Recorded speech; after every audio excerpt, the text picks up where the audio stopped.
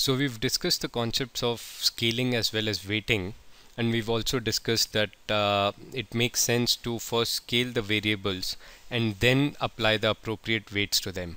So let's see the different methods of scaling that are there, and let's also understand why we need scaling in clustering.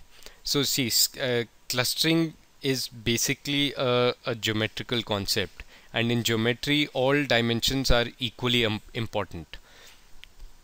So 2 points that differ by 2 in dimensions x and y are uh, are the same distance apart as two other points that differ by 2 in dimensions y and z. It doesn't matter what units x, y and z are measured in, so long as they are the same. But what if x, y and z were measured in very different units? For example, if x was measured in yards and y was measured in centimeters and z was measured in nautical miles. Now a difference of 1 in z is equivalent to a distance of 2025 in x because of the difference in these scales. So clearly they must all be converted to a common scale before distances will make any sense.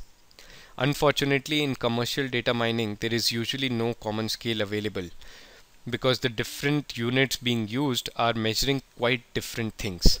So for example, if we have variables like size of a plot of land, number of children, number of cars owned, and family income, they cannot all be converted to a common unit because they are just measuring very different things.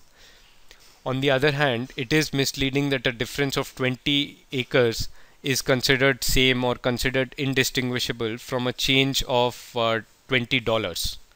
Right? A difference of 20 acres is very different from a difference of $20 because they are very different scales.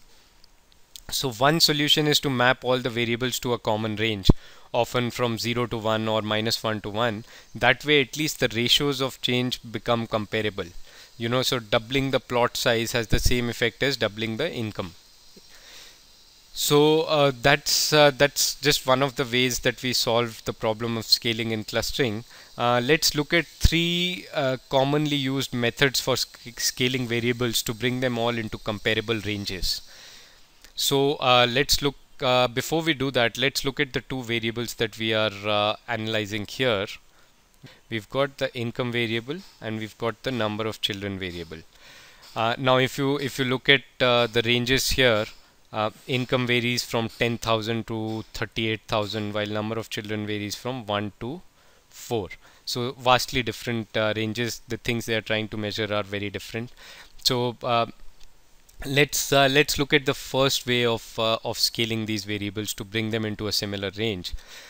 The first method is to divide each variable by the range after subtracting the lowest value. So what we mean is, let's look at the income variable first.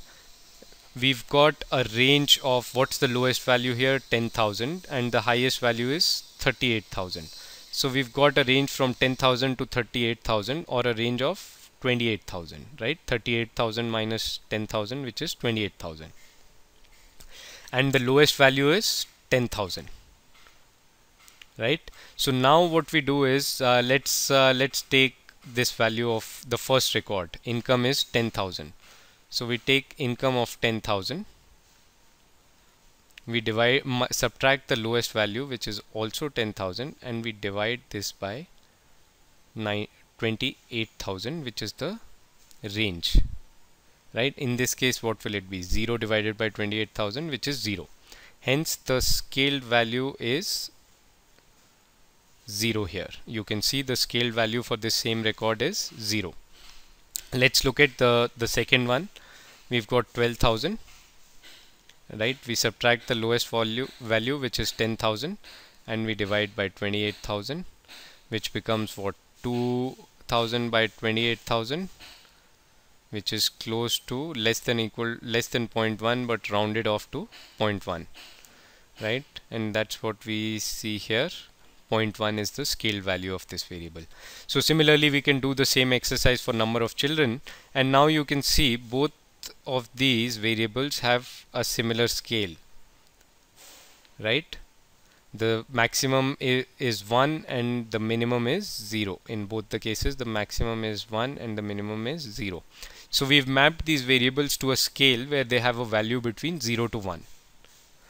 Right? So this is one method of scaling the variables. Another method that we can use is divide each variable by the mean of the values it takes on. Okay, so let's look at the income variable again. If we look at all the records, the mean value of income is 19,800. Now what we do is simply take each of these records. So we take 10,000 first and we divide it by the mean 19,800, right, which is very close to 0.5. So the new value for this variable is 0.5, the scaled value. Right. Similarly, we do it for everything. Let's do the same for this variable here, this record. So the value of the record is 38,000, and we divide it by the mean, which is 19,800, and we have a value of close to 2 or 1.9. And so we have the scale value of 1.9 here, right? So this is another method of scaling the variables. Now let's look at the third method. This is also called normalization of variables, or z-scoring of variables, converting them to z-scores. This is the most commonly used method, and in most cases this is also the most appropriate method. In this case, what we do is subtract the mean from each variable and then divide it by the standard deviation. So let's understand what we are trying to do here. Okay, so we have this distribution here and we have a mean value, right? And we have, say, a record which has say the mean is equal to 10, and we have a record here which is at 20. Right?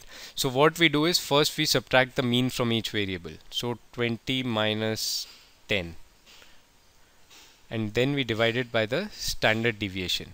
So what is 20 minus 10? 20 minus 10 is basically how far the value is from the mean of the distribution, right? And then when we divide it by the standard deviation, what we are basically saying is how many standard deviations away is a value from the mean, right? So basically z-score tells us how many standard deviations away from the mean a value is, right? And in clustering, how will that translate? What that means is the further away the value is from the mean in terms of standard deviations, the more abnormal that value is considered by the clustering algorithm. So we'll see how we use this method in the case study that will follow later. And so for the time being, let's just remember these three methods of scaling.